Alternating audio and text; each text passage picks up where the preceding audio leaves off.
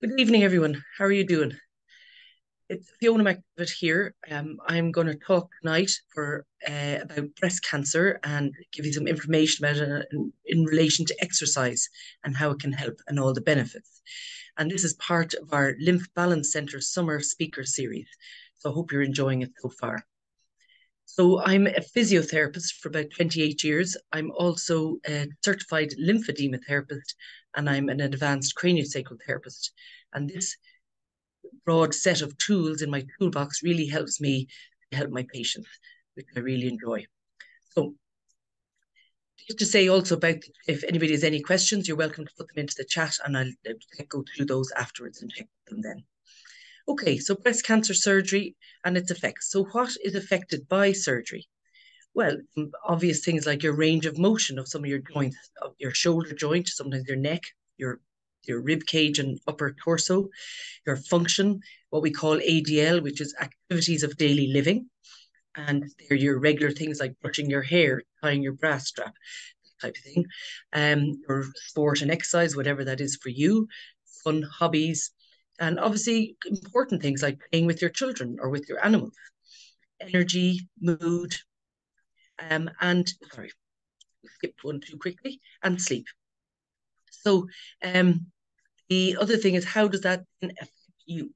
So it can cause pain, obviously, because this is surgery. So they have cut into your skin and your muscles and the fascia and so on. It can cause an irritation of different tissues as well. A lot of people would say that they get fatigue from it, and that's quite a common symptom. Sleep is affected, which will obviously affect your mood, and you get a decreased interest in your play or your fun or your sport, that type of thing, and also a decrease in the ability to perform daily tasks. So, causes of the shoulder movement dysfunction. As a physio, this is what interests me particularly and how I can help you, the patient. The usual suspects are the surgery, the wound, obviously, chemotherapy, because it's different chemicals and they can create tension in the fascia and create almost like a knot sometimes. Radiation is a big piece because it dries out the tissue and things that are dry, they don't move as smoothly and glide over each other quite so easily. Anesthetic is another part that some people don't think about, but an anesthetic is quite a big thing. It's like resetting your whole computer. So everything gets switched off and has to be switched on again. And sometimes some parts are a bit slower than others. And some anesthetic doctors would say it could take up to a year to get the anesthetic completely out of your system. It's improving all the time. And another part is emotional. The fear response, particularly anything that triggers our fear response, we tend to flex and curl into that fetal position, self-protection. And then when we've had surgery here up and around our breast area, that'll also trigger it in that area too. So there's a few reasons why we'd be curling in and creating the tension and tightness at the front and stretching it at the back. So all of these will affect different parts of the body. We mentioned the skin already, the scar tissue that will create was it's trying to be part of the healing. And we must remember that scar tissue isn't all bad. It is part of the healing. It helps knit things together. There's muscle, tendon and ligaments, and then the fascia, which is that soft tissue membrane wrapped around everything in the body, right down to the cells. Another part that a lot of people don't think about is underneath the ribs are our lungs and our heart, but the lungs expand and relax like a balloon, filling and emptying with air. And that elasticity or compliance, as we call it, is very important to allow ourselves to optimize how much air we're taking in with our breathing. So it can affect our breathing. And obviously, the other thing is our nerves. Sometimes they get affected. The radiation or the surgery might cut into them, might cause an irritation. Sometimes they get overstretched, sometimes they get bruised, and occasionally even get a little bit kind of burnt from the radiation, and that can lead to a lot of pain. But most things heal, which is the great thing about the body. And the brain fog was the last bit I was going to mention there. Now, I want to talk about some of these tissues that get affected. So, this is the best analogy I've come up with for muscles and other soft tissue. So, we have normal tissue, which looks like, or should look like, a bag of uncooked spaghetti. All the fibers nice and parallel to each other, able to move over each other, not stuck to each other. And when they're all in one direction, that maximizes the force transmission through them so they can work to their strongest. However, if you have an injury or scar tissue, it tends to look like a plate of cooked spaghetti. It's a plate of cooked spaghetti here. And if, as you can see, it's all higgledy-piggledy. And a lot of times, if you cook like I do, it all just sticks. So it doesn't move and glide over each other as we would like to allow for nice free movement. Then we come on to the fabulous fascia. Fascia is amazing. It continues throughout the whole body. As I said earlier, it wraps around every cell, a bit like a honeycomb. It reacts to the pressure and stretch, depending on fiber orientation. And there's a lot of collagen, but also a lot of elastin in it. It also, which is very important, a liquid matrix, and that's what reduces the friction. That's like the kind of the oil between, the lubricant between it, between the muscle fibers or the tendon fibers and so on. It also adapts to chemical changes and so on. And there's a tissue memory in it. It holds tissue memories. And sometimes that can be from a trauma or an experience.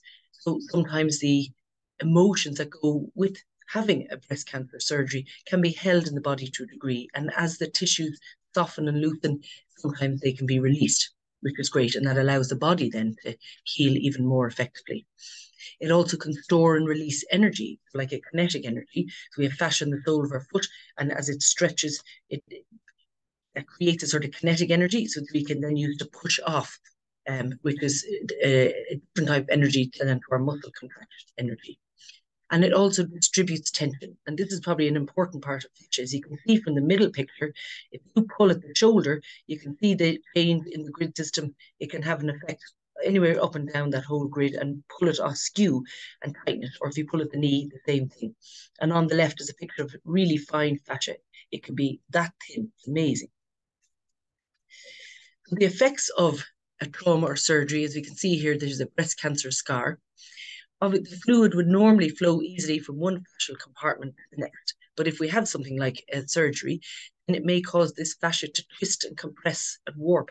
And probably what has an even greater effect on that is if we have reconstruction surgery, which it takes one part of the body, sometimes the abdominal muscle, the tummy, or sometimes the latissimus dorsi muscle at the back, and flips it over on itself, bring it in under the skin at the breast to create natural breast.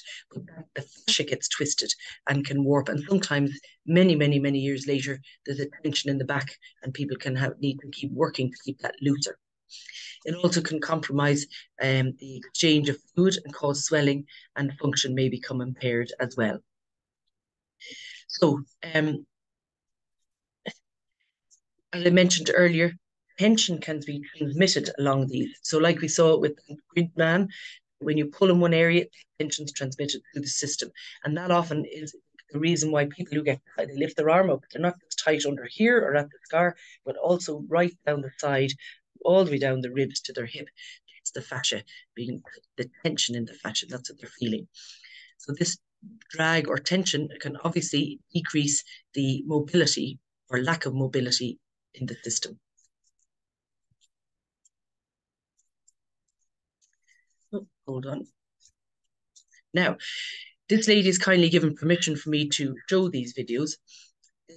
I'm hoping they'll work now, but this is the before we start, when she first came in. So I would just like you to see here, she's dropping down the arm, but watch the shape of her back. Okay, here's a C shape here. Okay, and then you see also, I got to keep moving there, the neck is tilting to the side. She's being pulled that way, and this is pushing out more to the left the higher she goes with that arm. So that's a huge compensating. It's an S-shaped curve on her body just to get the arm up. So the shoulder itself is moving, but that fascial pull through the body is creating that distortion in her movement pattern. So after a few months of physio and exercise, in fairness, she was a very compliant patient, and we also did a little bit of fascial release, and this is how she looked afterwards. Sorry there, I just moved this out of the way. So here you see it again. So I'm getting her to do the two arms together, but you see how balanced it is and what a straight line down there her spine looks now. None of that torsioning or skewing, even creating the scoliosis, which you can see here. So she doesn't have a scoliosis, but it creates one from the position, the pull through the fascia there. I hope that helps to explain it. it as a good demonstration. Now, another thing that can create tightness and tension is called cording, sometimes also known as the axillary web syndrome. And this is a very good picture of it. You can clearly see it here. This cord is protruding out in the axilla, in the armpit. And that's what it is a thrombosis of the lymph vessel. But it can be quite self-limiting, and it's actually frequently overlooked. People tend to not pay too much attention to it, but it is important because it creates a lot of tension both up the arm and down the side and over into the breast tissue as well. And it can be painful too. And a lot of people, if they get it treated, it actually breaks the cord, and then they're much more comfortable, obviously, which makes quite a difference.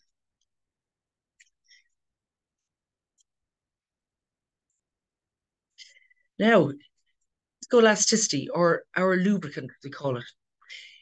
In the space between the cells, whether the cells around the space between the muscle fibers or around the tendon or in the skin or anywhere in the body, in the organs, there's all that space between the cells. That's where the lymph sits. But also, there's as we mentioned before, the matrix and the fascia, the fluid in the fascia. If any of that fluid is thick and sticky, it's like thick set honey, which I have a picture of here on the left. It's kind of gel-like. And that accounts for why we're stiffer in the morning.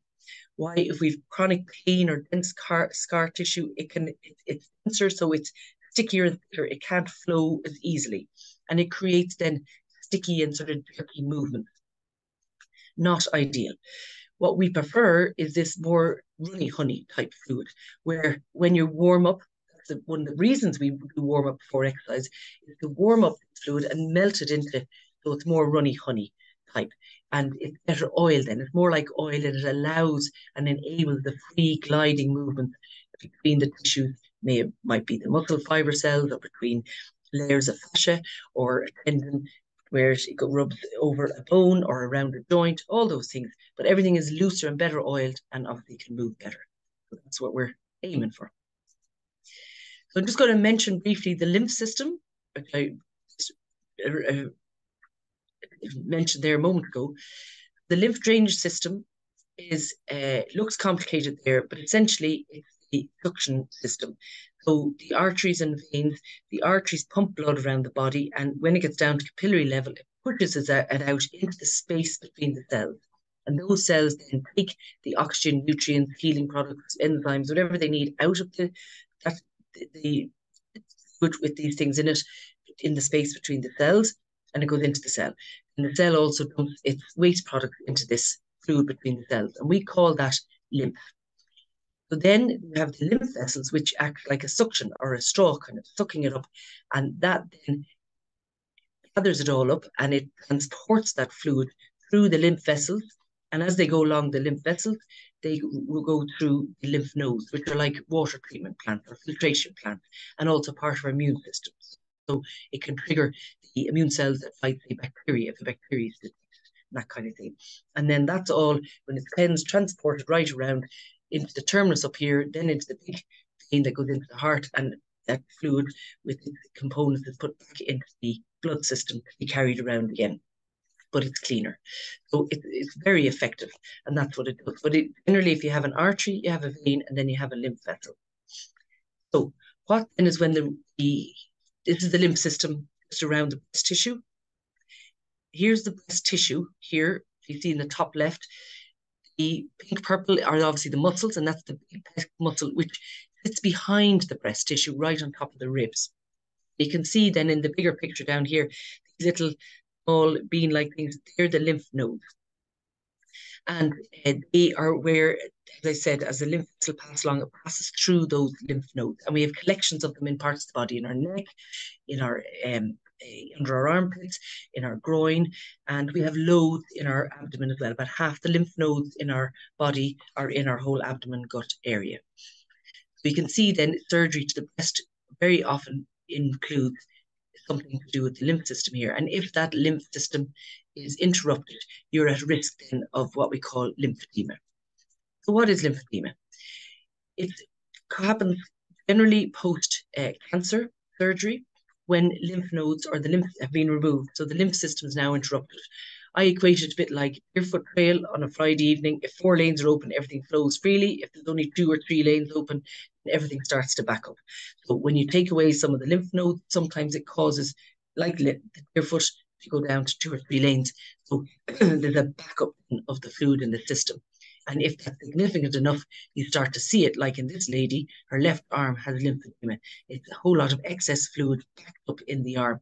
Remember, this is a cul-de-sac. When the fluid comes down here, it has to go back up again and into the body and be processed and removed. Excuse me.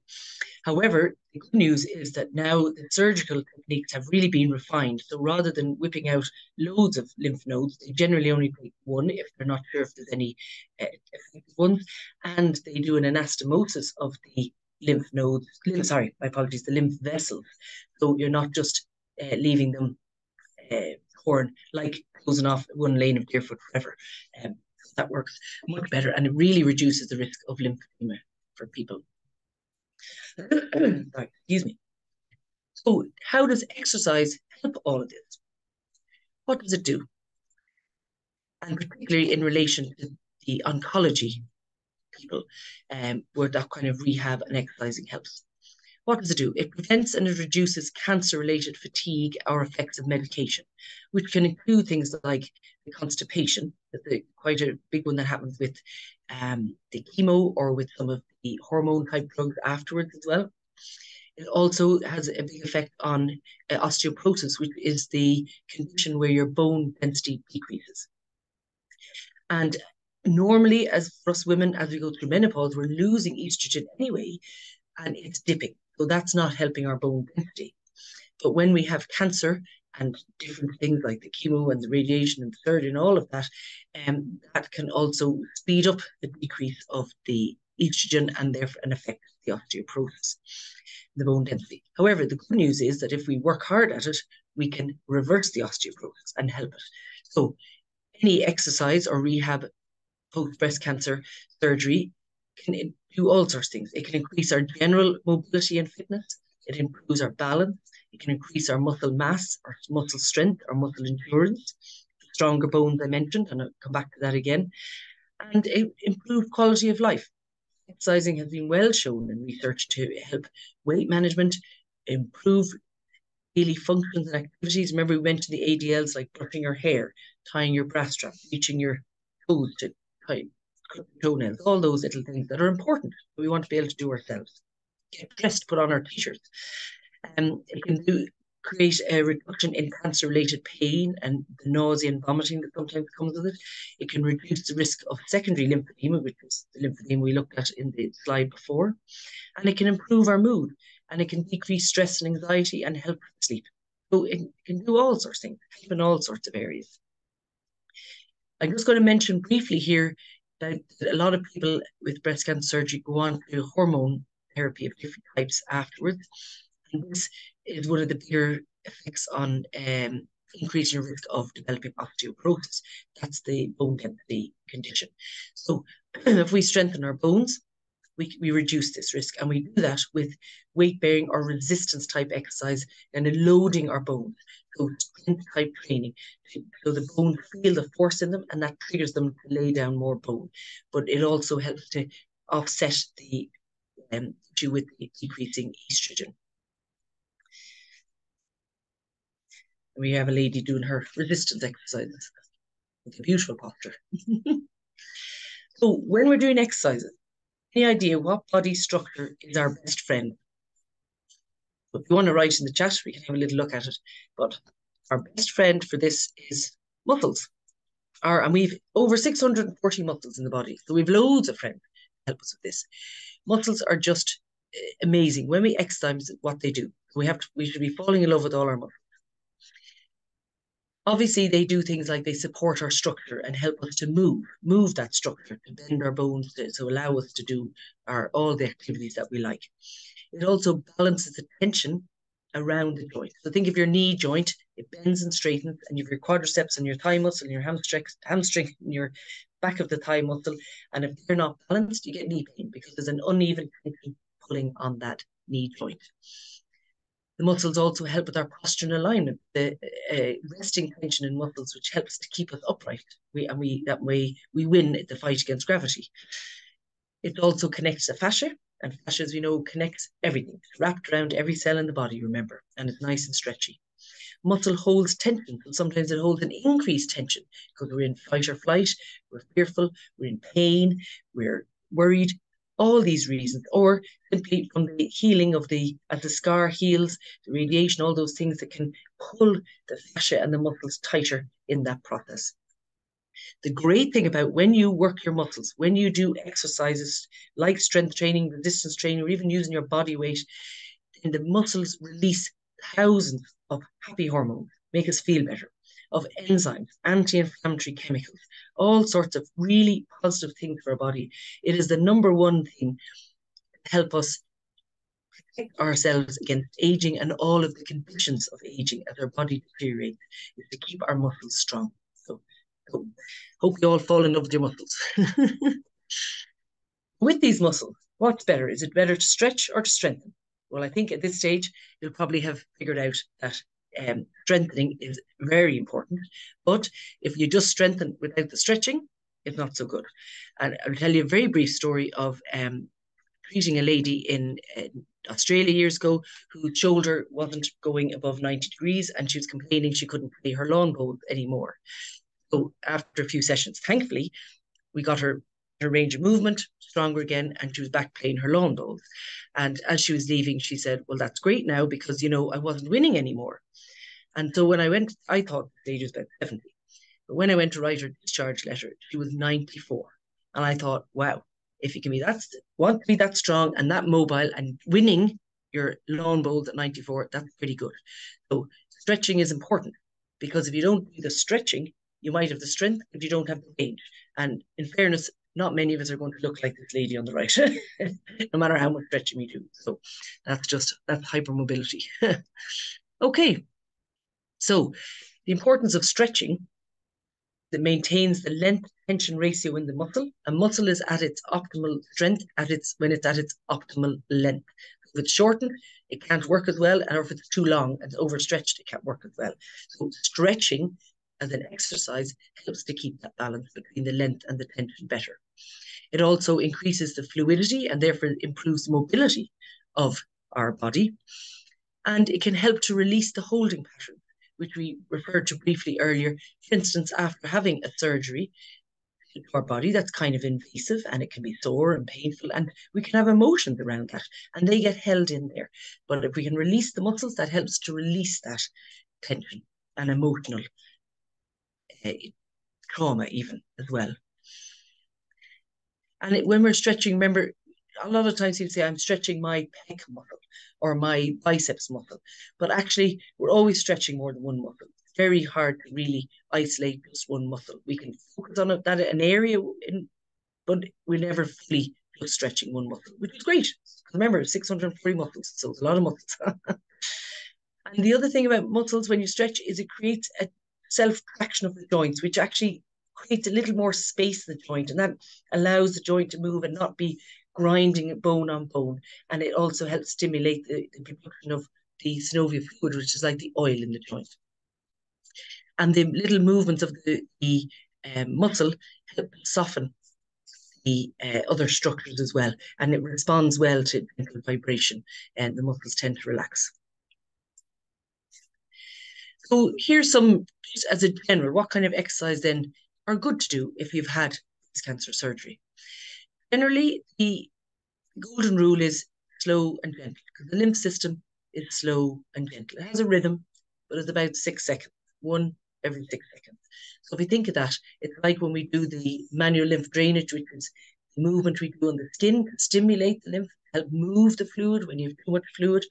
But it's nice, it has a rhythm, and it's slow and gentle. And that's what the body, particularly the lymph system and post-breast cancer surgery, responds better to. So great things are yoga, Tai Chi, Qigong, Pilates, and even dance. It doesn't necessarily mean mad, frenetic, rave dancing. It could be ballroom dancing. It could be gentle waltzing. It could be two steps, we call it here, whatever. all of that type of thing. I have a picture here of rebounding. Rebounding is when it's like a walking movement you do on a small trampoline. It's not bouncing up and down and doing somersaults, that kind of thing. Nice and gentle. But you can do arm movements, as you see this lady doing with it. And even 10, 20 minutes can make quite a significant difference. Stimulate the lymph system to work a little bit more efficiently, and it strengthens, and it makes the whole system working better.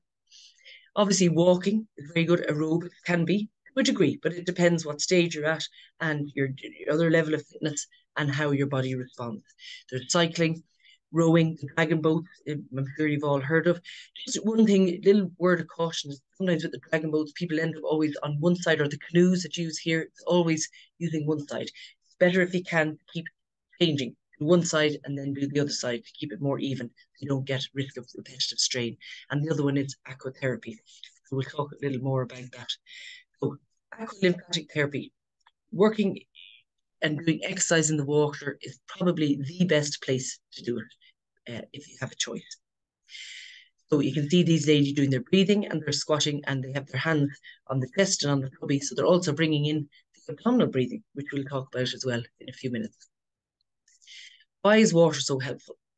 Well, you can see on the left here the buoyancy force pushing us back up to bob like a cork on top of the water, but we have to use our strength to keep ourselves down. It helps strengthen us. Any movement in the water, we're pushing against the water, no matter what direction we move. So that's like a resistance, that's strength training. But it's because we're supported all around our whole body by the water, it's like it's very protective for the joints, and there's less force through the joints, so it's easier on them. And if you see the picture here on the right, this is to do with what we call hydrostatic pressure. That's like the ideal compression garment, because the deeper down the water you go, i.e. the ankles, say, relative to the hips, the ankles are deeper down. That means there's more water above them, and there's more weight of water, which creates more force, which creates more pressure on our lower limbs. And then that pressure decreases slightly as there's less water as we go up, which is the perfect compression gradient to help move the fluid. If we have, for instance, lymphedema in the leg, to move that fluid up into our abdominal area and into this system where it can be better managed. So it's absolutely ideal to work with there. I've just put this in here. There's a lady in Israel called Barat Idhar, and she's developed quite an effective whole aqualymphatic exercise program. But I just put this picture in because it's a lovely movement of arching the upper back. You see she's in a bit of a C shape in the back. It's a big curve. She's also pulling her shoulder blades together, so she's stretching out the front there, and as she's walking. So it isn't a video, but if it was a video, you'd see that the arms then come forward in a round movement. She pulls those shoulder blades around her chest wall as she moves steps forward, and then pushes the water back and repeats it. So she's bending the spine forward and bending it back, pulling the shoulder blades forward and back, and within the water with the resistance, creating a lot of strength training as well. It's a really lovely exercise for women with post-breast cancer surgery. Breath work. A deep abdominal breath does probably 100 or if not 1,000 great things for the body. It's one of the most effective tools we have, and it's one of the simplest. We can all do it. Just be sure you're doing it well. Put two hands, one on your chest and one on your tummy. And the idea is that as you breathe in, there should be much greater expansion at your tummy area. So you're really filling it up like a balloon. And then as you breathe out slowly, you're blowing it out, and you really pull your belly button in and the whole tummy in as far as you can. And that contracts the diaphragm. So by contracting the diaphragm, you're working, the diaphragm squeezes on a big vessel of lymph that carries 3/4 of the lymph from the body up into the back into the heart, essentially. So that squeezing is like a pump, like the heart is for the vascular system. This helps the lymph system. Also, as we contract our abdominal muscles, we're putting a bit of pressure and squeezing on all the lymph nodes in our whole abdominal area. And remember, half the lymph nodes in your body are in this abdominal area. So when we squeeze on those and trigger them, they become a little bit more efficient. They work a little faster and a little bit stronger in moving the fluid through the lymph system. It also, if you breathe into your nose, we actually produce a gas in our nose that when we breathe in through the nose, we inhale it. And that has been shown to reduce or stress. Reduce that fight or flight, bring us back down into the more what we call parasympathetic or the safe mode when we're relaxed. So simple thing like breathing into your nose while you're doing this. It also energizes us, it cleans us, it purifies us, it uplifts us, and it can help with heart rate, blood pressure. It can help with anxiety. It can help with stress. It's just amazing. There's too many things it does to list them all here. But from the lymph system point of view and from your general health point of view, deep breaths are very important. So in our clinic, we generally suggest to our patients so at least 10 belly breaths going to bed at night and 10 belly breaths when you wake up in the morning to get the lymph system going. And if you think of it during the day, even better again. Okay, so just in a bit of a nutshell, some guiding principles for exercising, particularly when we're focused on people post breast cancer surgery. Start conservatively, little by little, step by step. You're not going to force anything, you don't want to strain anything, but you want to gradually improve. So slow and steady and regular breaks. Remember, the lymph system has, it squeezes, relaxes, 6 seconds. Squeezes, relaxes, 6 seconds. So, when this isn't about running as fast as possible or going on to spinning class. That's not the type of exercise. Slow and steady and regular breaks to give our lymph system a chance to catch up with the stuff that's produced from exercising and metabolizing exercise. And the lymph system is brilliant at removing that and keeping it clear, but we have to give it a chance. We don't want to overload it, and that might trigger lymphedema with the excess fluid. That's what we're trying to avoid. So little and often is better than long sustained periods. Slowly add resistance and exertion in small increments, always testing how is your body while you're doing it, how is it immediately after, how is it that night, how is it the next day. Do you notice any change? Does your arm or leg feel any different? Is your arm heavier? Does it look more swollen? Is it more sore? All these things, so you can monitor how it is for you. Obviously, we all know this, but we forget sometimes, stay well hydrated. Good amount of water, not into excess. 6-7 liters is probably too much. 3 liters a day for most people is fine. If it's really hot weather, maybe a little bit more, because we will sweat out things as well. So just be mindful of that. And excuse me, remember, your body is unique to you. Your stage of healing is unique to you. So modify the exercises and how far you go to how it feels to you. So stretching and moving should be mild, comfortable, not straining and sore and, a little stretch. When you feel it, that's it. Don't force it. Okay. And obviously slow warm-ups and cool down. As we mentioned earlier, that helps to melt the set honey kind of stuff to the nice runny honey. So it's nice and oiled and everything can glide easily over each other and move easily. So therefore we're reducing the risk of further strain or injury and that kind of thing. And obviously stretching and things help that to reduce muscle soreness as well afterwards.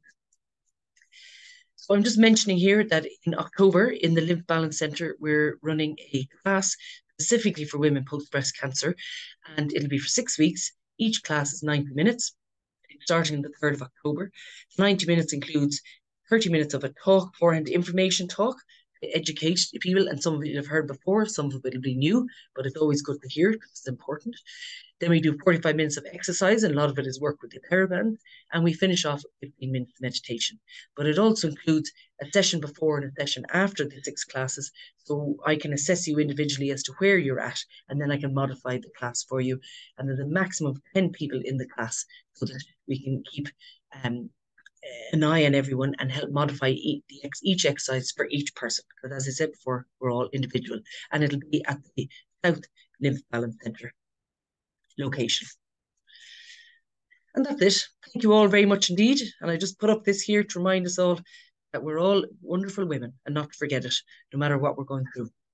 And I'll take any questions there now and have a look in the chat. Thank you.